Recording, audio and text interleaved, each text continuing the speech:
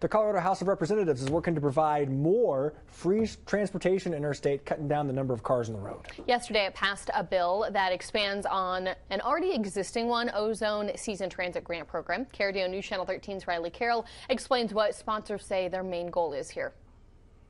The grant program already funds Colorado's free transit rides during peak ozone season, and lawmakers say it's led to a significant rise in public transit ridership across the state of more than 20%. Sponsors of the bill say it will further reduce the amount of harmful ground level ozone pollution.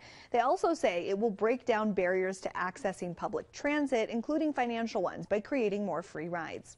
Last year, Colorado allocated $28 million towards free transit during ozone season. This bill is going to help utilize that funding over the next 3 years.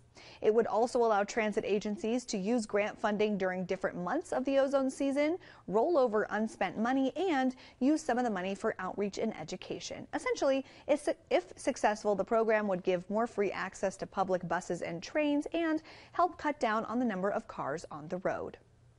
And one of the bill's prime sponsors is a local, Representative Stephanie Vigil from right here in Colorado Springs. In the studio, Riley Carroll, KRDO News Channel 13.